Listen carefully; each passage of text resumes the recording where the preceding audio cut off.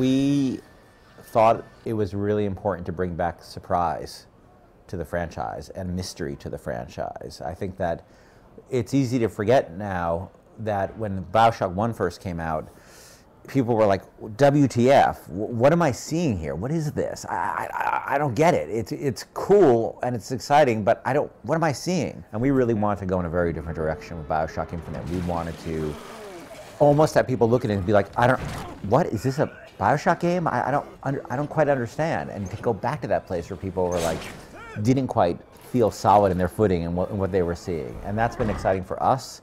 And I think, that we weren't surprised by the reaction we got when people sort of didn't at first know what to make of it. But I think the more, especially once these people see the demo, they understand what's going on and how it fits into the BioShock world.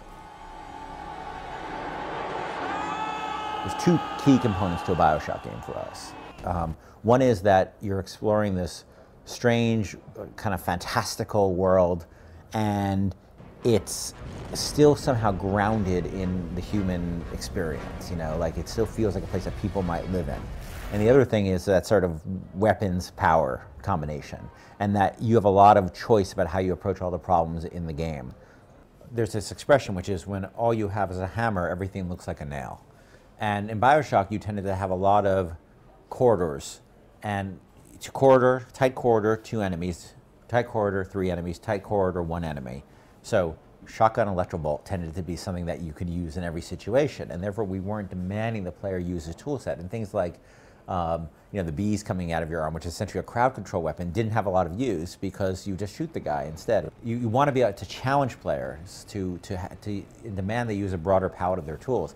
So once we started opening up the space, and you saw the spaces, the scale, once we go from 1 or 2 enemies to 15 enemies at a time, once we go to guys moving 80 miles per hour in a skyline, what are you going to do with a shotgun when the guy's half a mile away? What are you going to do with a sniper rifle when the guy's moving 80 miles per hour on a skyline? And so we have this huge tool set.